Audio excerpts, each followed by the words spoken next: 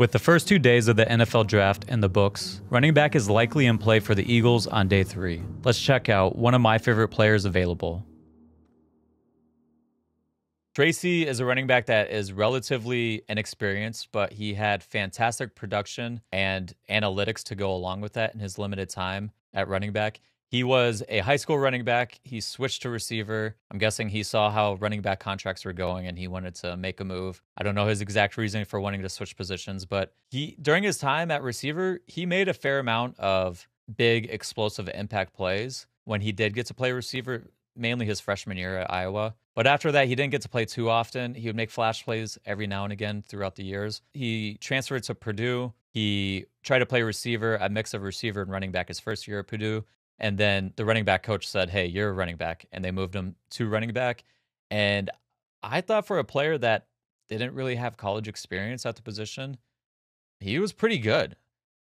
He was an extremely efficient runner. First of all, if we look at the analytics, looking at his final season, of the 98 backs that have been drafted or likely will be drafted since 2020, he ranks 3rd in missed tackle forced rate. He ranks 7th in yards after contact, and he ranks 13th in explosive run rate. And that's playing behind a Purdue offensive line, where he ranked 74th in yards before contact. So a lot of the guys that are in the top of all those metrics, they have average like 3 to 4 yards before contact. 2 of the top guys in this year's class, Marshawn Lloyd and Jalen Wright, they averaged between 3 and 4 yards before contact. That's crazy. So they have all this runway to work, and Tracy is still able to put up better numbers on a carry-to-carry basis. He was extremely fun to watch on film. I'm probably just going to throw up Tracy highlights for the rest of the time if you're watching this on YouTube. He's got great mobility with fluid hips, knees, and ankles that allows him the ability to stop and cut on a dime. And he has great feet that allow him to minimize his gather steps before cutting upfield. And he has incredible contact balance. And that might be the most impressive feature of his game. When he's running through up the middle or just through the line of scrimmage, he's running through arm tackles, and then he'll run through another tackle, and he'll bounce off a guy and keep his feet and keep moving down the field. He is such a hard guy to bring down. It's almost Alvin Kamara-like. Not going to say he is Alvin Kamara, obviously, but his contact balance is one of the best that I've seen, definitely in this draft class. His vision and ability to stay within the confines of the designed run was fairly good for someone that has the experience level that he has at the position. I expected him to be running into the back of his lineman a lot or just trying to bounce runs too often. I think there are times where he could be a little bit better pressing the hole longer or potentially manipulating second-level defenders to set himself up with an easier run lane. But those are things you can teach. You can't really teach his elusiveness or his contact balance. You can to a certain degree, but a large part of that is God-given. But when he gets to the second and third level of the defense, he's almost seeing 2 steps ahead. He's really, really good in space. He's able to make one guy miss and then string together another move to make another guy miss.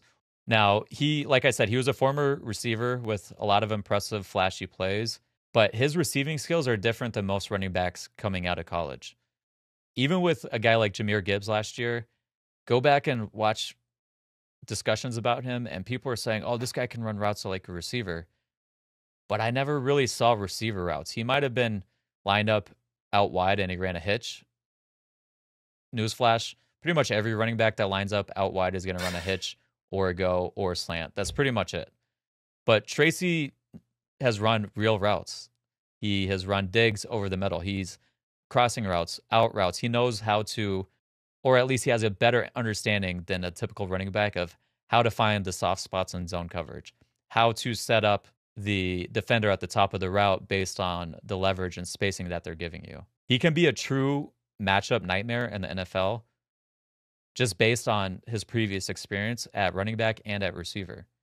He's a guy that you could throw in a Kyle Shanahan offense where they like to play their positionless football, and that's a nightmare to game plan for. Defenses try to come out and play certain personnel based on what the offense is throwing out on the field, but if you're throwing out a running back that can go line up in the slot or line up at number 1 and run a dig, that's a hard thing to match up with. Are you going to put a linebacker out there, or are you going to probably put a safety, or who knows, maybe even a corner? But on top of all of that, he has good athletic measurables as well. So he's not just a guy that's skilled. He's a good athlete. Now, his downsides or his weaknesses are his limited experience. Was this just a 1-year wonder, his success at running back, or is there something more? I think there can be something more. I don't think you just lose the ability to bounce off guys like this. And I think he's a player that will probably get better as he gets more practice and more reps at the position.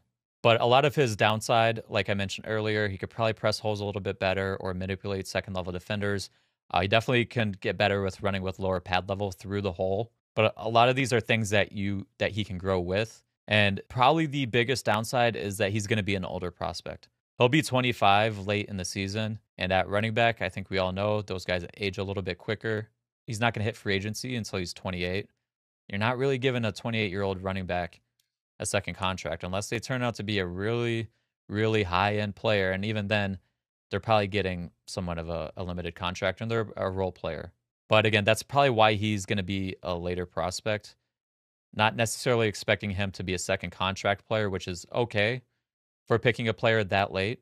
So I think it's kind of offset with, I think that's kind of baked into his price. Yeah, and I think at the very least, you're getting a special teams ace. This guy was a phenomenal kick returner. I he was from what I've read, he was also a gunner, I believe, on special teams, and excelled in that role. And now with the new kickoff rules, you could argue the value of that is even higher because he might be very well suited to flourish under the new kickoff rules where vision counts for a little bit. You probably want a little bit more bulk to your frame than the previous kickoff returners had, where they were more like slight frame guys with a lot of speed often.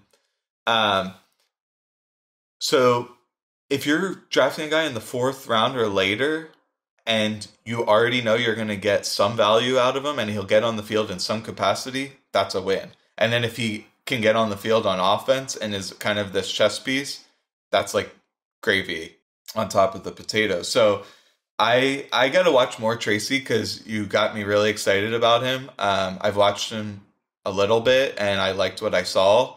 I was always thinking, I also thought about this guy from Western Kentucky, Malachi Corley. He's projected to go in like the second round. He was the opposite, where he was a running back who became a receiver. And I was like, I'd rather just wait and get Tracy, who was a receiver who became a running back, who might be better in both phases of the game. Yeah, he was targeted downfield. I believe I should fact check myself on this later, but during Tracy's time as a receiver, I'm pretty sure he was targeted downfield much more than Corley was, or at a much higher rate, I should say, than Corley was. Yeah, yeah. And he can be a guy that, like, he'll probably be a guy like Kellen Moore loves using end around, gadget, jet sweep kind of guys. Corley's can do, or not Corley. You got me all thinking about the wrong player now. Tracy can do that kind of stuff.